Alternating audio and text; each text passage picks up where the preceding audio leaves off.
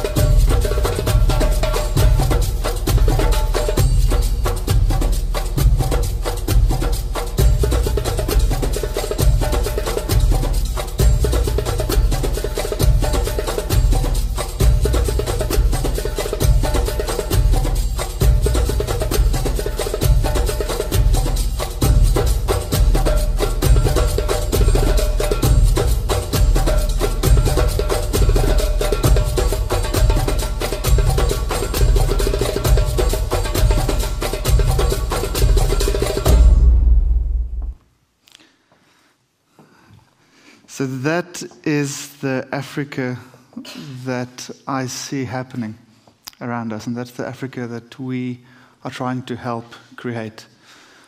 There's a lot going on, but a lot still needing to be done. I am, as I said, from South Africa. My name is Roelofse. I work for a company that's part of the Standard Bank Group. Most of you probably won't know us. It's because we do business in Africa. That's what we know, that's what we're good at. And that's what gives us presence and knowledge about the market. But I'm not here to market us. I'm here to tell you a bit more about the investment opportunity. I'm not going to spend a lot of time selling you on the Africa story. I think it's been done and it's been oversold many times. What I'm here to tell you today is that there are, even in the absence of growth, existing needs, big needs that are able to provide good reward because the supply and demand imbalance is so big. Yet there are areas that are growing. There are countries that are growing very well. Estimate is that 7 of the 10 highest growing economies in the world will come from Africa. That's not to say every African country is going to give you good growth. You have to be very selective in where the money goes. The population is also growing. The economic, productive population is growing, thanks to demographics being on the side of the continent. That leads to a growing middle class. It leads to urbanization. And all of that creates a bigger economy, more consumers, bigger demand, and simply the supply is not keeping up to that. And that is what's led to great investment opportunities in our mind. Opportunities such as bridges, power, energy, factories, buildings, agriculture. We're also extending into healthcare, education. And I'll be honest with you, when we set out to do what we're doing, and by the way, we are doing this. We've been running a portfolio for more than 5 years now, investing into these kind of investments in Africa. We didn't set out with a mindset at the start of being an impact investor. And that might surprise a lot of you. We set out to say there's a great investment opportunity, a diversifying investment opportunity. How can we best invest in it? And it turned out to be a very complex investment opportunity, very liquid, very long-term. And almost without exception, those opportunities, because they were meeting fundamental needs, which is where the reward was coming from, they ended up almost accidentally being impact investments. They ended up being investments that reduce carbon emissions, that create jobs, and therefore every investor can earn his returns, his diversification, and feel good about it. And hence my response earlier to say sometimes it's bad people making good investments, not the other way around. We didn't try and say we, the good people, will go make some nice investments. We set out with a commercial mandate and almost became impact investors by accident. I'll just quickly show you a few examples to make it a little bit more real to you. The first is a juice producer. Now, the agriculture sector in the continent, again, hard to invest in, requires a long-term mindset. But think about the opportunity set. We're talking about 60% of the world's unused arable land in Africa.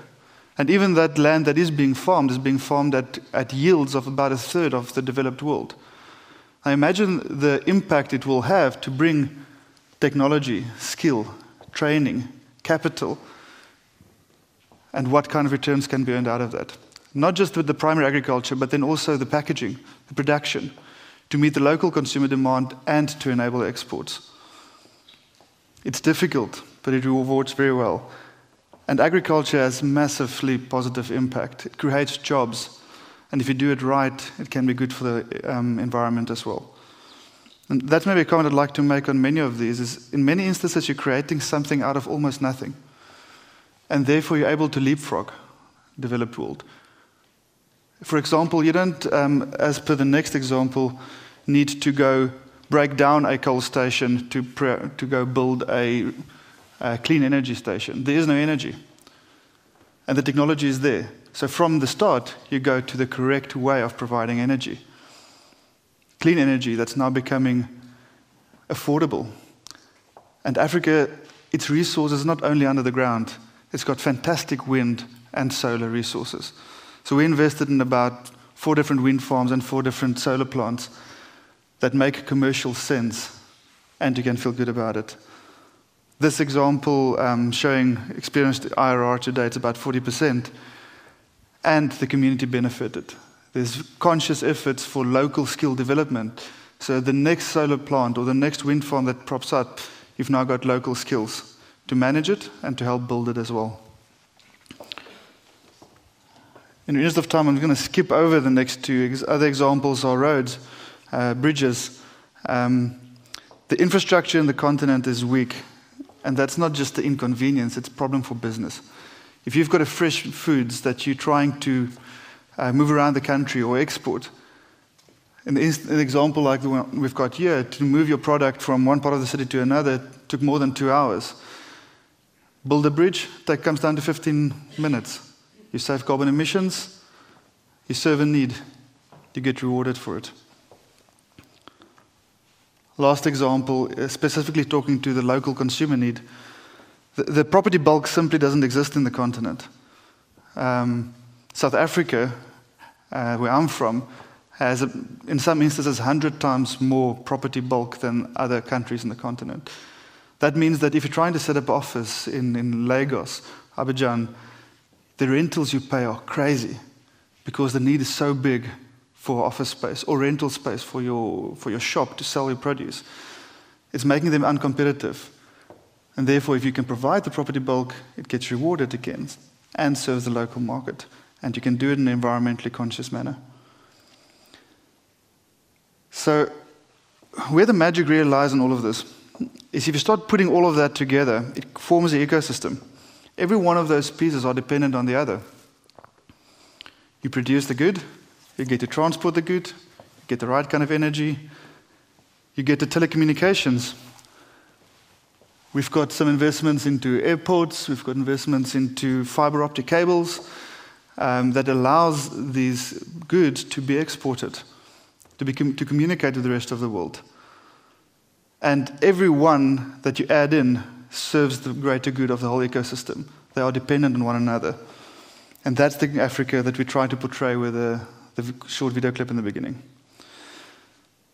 So all of that sounds, hopefully, attractive to you. So why isn't everyone invested in it? Few reasons. A lot of reasons, actually, to be honest. You probably all know these investments I'm talking about now, they just don't just sit on this shelf. Sorry. The capital markets aren't developed. You can't just go and buy a stock that does this stuff for you. I'm hoping in the future there should be more of these kind of investments being listed. Currently, the opportunities and the needs are in the private market space. Not uncommon to impact investment. So now you need large minimum investment sizes. For one investment, often let's call it $100 million on average. One fund investment, still $5 to $10 million minimum investment. Then you've got one fund. Creates a lot of concentration. Concentration means risk, because some of these projects don't work out. That's the reality of it. But if you can invest in many of them, the concentration risk gets diversified away, and you get to experience the fundamental growth of this economy. But even if you get over that hurdle, through financial engineering, whatever the case may be, you're doing business in a continent that's unfortunately known for corruption, for fraud.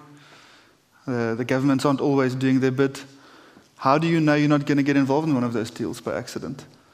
I think that's where the governance layer comes in very important, is you need a professional agent that can monitor, select, oversee these kind of investments for you.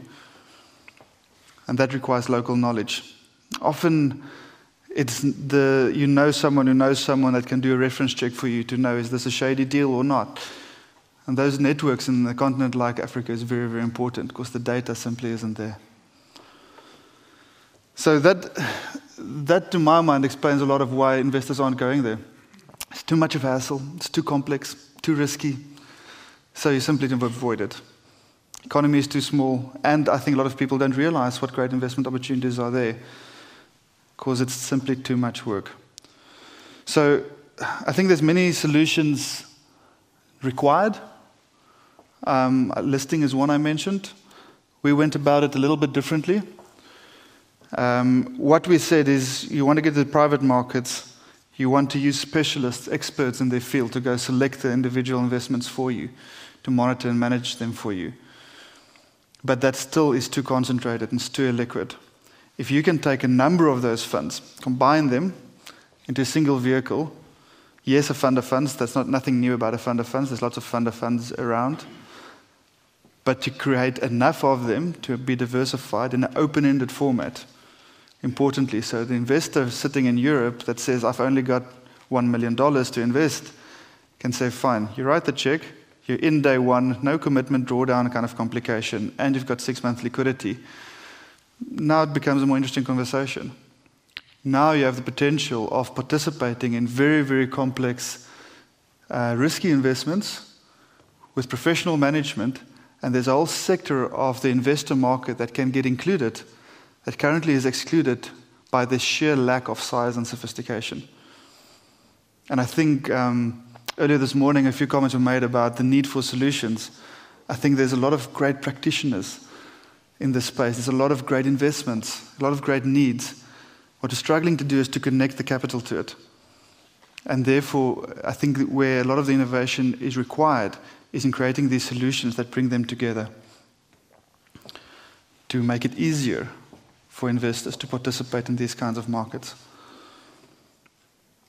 I mentioned that you end up reducing risk to a large extent. Now, I'm not going to say it's risk-free. The individual projects are risky. But there's ways to manage the risks through reducing the correlation, through governance, through the way you contract. The legal review of these documents is extremely important. But not everyone has the time or ability to do that. So what does that create? You end up investing in a world where there are fantastic needs, big needs that are so great that they're willing to pay the investors to come meet those needs. Happily, they do so. They benefit from it. Jobs get created. It's good for the environment. And you start seeing an economy that thrives, that feeds, one piece feeds off the other in this ecosystem. And in doing so, you end up hitting a lot of social development goals. This is not about trying to target one specific area. It's very specialized. Very, very few investors have the ability or the skill to go pick that one social development goal and exploit it. You need a big portfolio of sophistication to do that. What we're saying is the opportunities are throughout the spectrum. You need specialists to do it for you. And you need to participate in a big pooled investment so you can get the scale and diversification you require in this continent.